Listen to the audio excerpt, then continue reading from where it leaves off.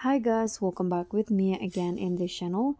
On today's tutorial, I'm going to show you how you can put picture in green screen overlay on CapCut.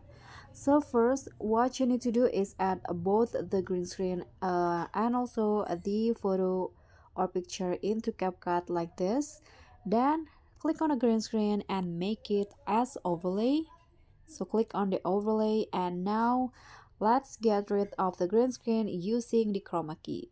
Click on the overlay, go to the remove BG and click on chroma key.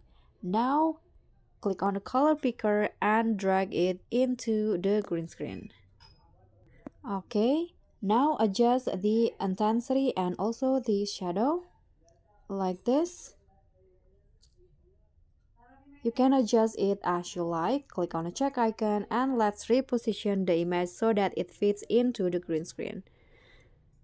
Okay, like this. Don't forget to adjust the length or you can also trim it if you want. So this will be the final result. Thank you guys so much for watching. Don't forget to like, comment and subscribe. Also click on the thanks. Bye.